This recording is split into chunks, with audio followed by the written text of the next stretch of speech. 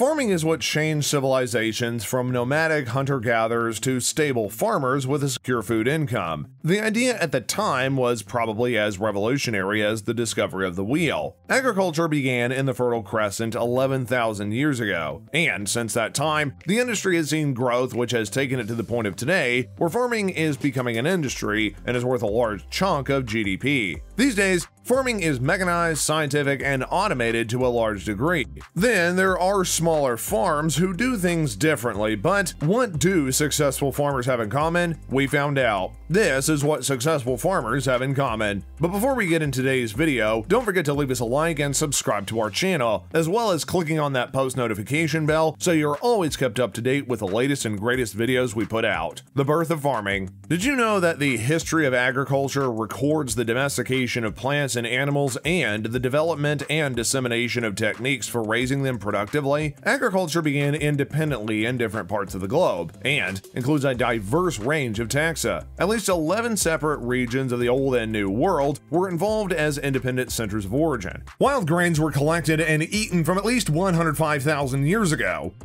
However, domestication did not occur until much later. Starting from around 9,500 BC, the 8 Neolithic founder crops, emmer wheat, inkhorn wheat, hurled barley, peas, lentils, bitter vetch, chickpeas, and flax were cultivated in the Levant. Pigs were domesticated in Mesopotamia around 11,000 BC, followed by sheep between 11,000 and 9,000 BC. Cattle were then domesticated from the wild oroches in the areas of modern Turkey and India around 8,500 BC. Sugarcane and some root vegetables were domesticated in New Guinea around 7,000 BC. In the Andes of South America, the potato was domesticated between 8 and 5,000 BC, along with beans, cocoa, llamas, alpacas, and guinea pigs. In Mesopotamia, wild Tezonite was domesticated to maize by 4000 BC. Cotton was domesticated in Peru by 3600 BC. Camels were domesticated late, perhaps around 3000 BC. And lastly, in Australia, agriculture was invented at a currently unspecified period,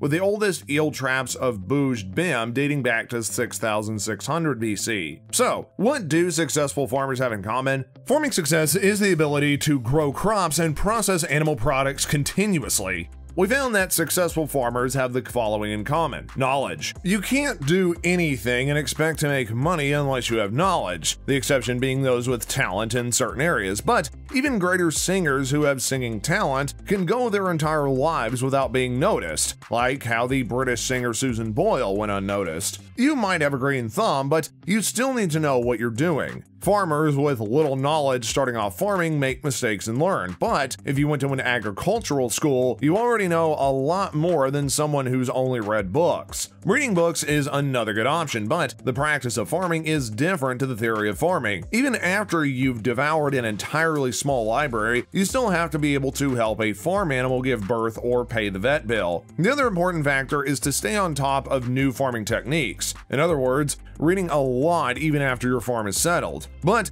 don't just read anything. Read periodicals with the latest advances in farming, and if there are more successful farmers than yourself in the community, look at what they're doing differently. Diversification. In the agricultural context, diversification can be regarded as the reallocation of some of a farm's productive resources, like land, capital, farm equipment, and labor to other products and, particularly in richer countries, non-farming activities like restaurants and shops. Farmers will have various reasons as to why they will diversify, be it from reducing risk, responding to changing consumer demands or changing government policy, responding to external shocks, and more recently, as a consequence of climate change. When you buy anything with which to farm with, be it the implementation or machines or the animals or seeds, you are investing your money. Any investor worth his salt will tell you that diversification is key to success. You wouldn't invest all your money in one stock, would you? The main difference with diversification in farming and in areas like investing in stocks is that it's going to require more labor strictly in the farming sense, unless you have a roadside farm shop or a private landing strip, or you have access to water that you can provide, sell, or trade to neighboring farms. Even with diversification, you still need to focus on the type of farming with the biggest chance of success in the area. Self-discipline. Nothing great in life comes to those without self-discipline.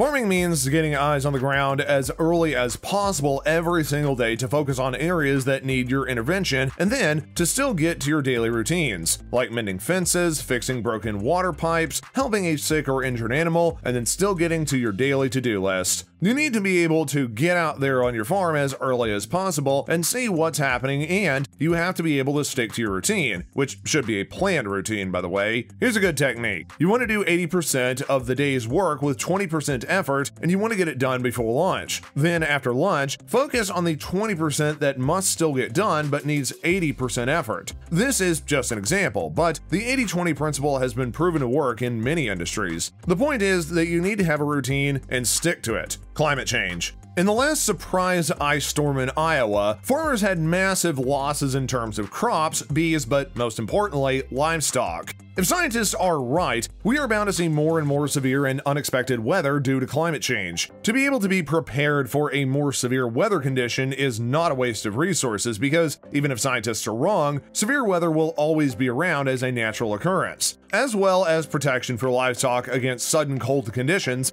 there are other factors to consider when it comes to the change in climate, be it natural or man-made. Other issues are longer and more extensive droughts, which are going to require farmers to provide water and sustenance to their livestock and irrigation for the crops. Shelter for livestock can be as simple as lean-tos to protect them against wind chill and allow more to survive. Shelter for crops would be in the form of greenhouses, but obviously, this would only work for hand-picked crops, unless you can afford the newest robotic picking innovations. Successful farmers always prepare for the worst. There's nothing wrong with having plans to handle emergency weather conditions. In the end, you're investing in protecting your initial investment. Think of it as hedging, lowering the risk of losing your investment. Physical and mental ability. If you are past the prime of your life and beginning to have physical issues, farming might not be for you. It's back-breaking work and does take a toll on your body, not to mention the injuries that you may or may not add up over the years. Having a reliable foreman is an option, but such a person would need decent compensation and some stake in the land if they're true farmers. The less you are able to get hands-on farming, the more that you'll have to rely on your foreman, and you will have to pay him well, which means another massive overhead charge. So unless you're a career soldier at some stage or had been doing hard manual labor for most of your life, or unless you are young, stay away from even starting a farm. If your health gives in, then everything stops, or more money has to go into paying salaries for people to work for you. Also, consider mental ability. If you're a forgetful person or have anger issues, then life on a farm will also become more challenging than for people who are focused. This ties in with self-discipline as mentioned earlier. Mentally tough people can do what they want to in order to change their situation or make a success of any industry.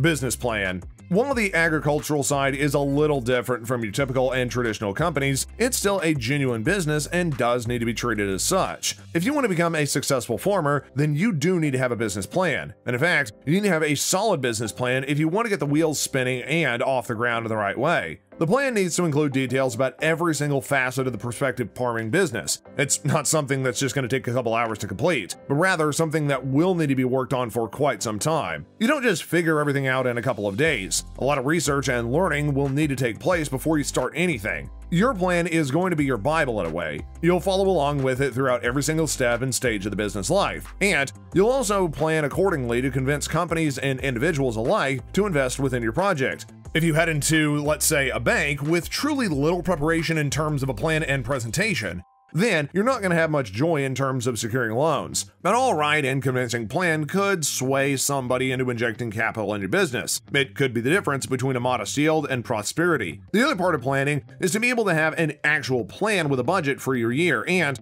even plan for the medium term. The plan will be your guide and help you easily determine where to add and where to cut. With no plan, you cannot see the whole picture clearly enough to make effective adjustments. These are just a couple of the things that make effective farmers. Everything in life starts in the mind and then everything else flows from that. What are your feelings about the points that are made in this video? Do you agree with any of them, and are there any things that we left out? Please let us know in the comment section down below. Thanks for watching, we hope to see you next time, and if you like this video, please give it a big thumbs up, subscribe to the channel, and ding that notification bell for more content just like this.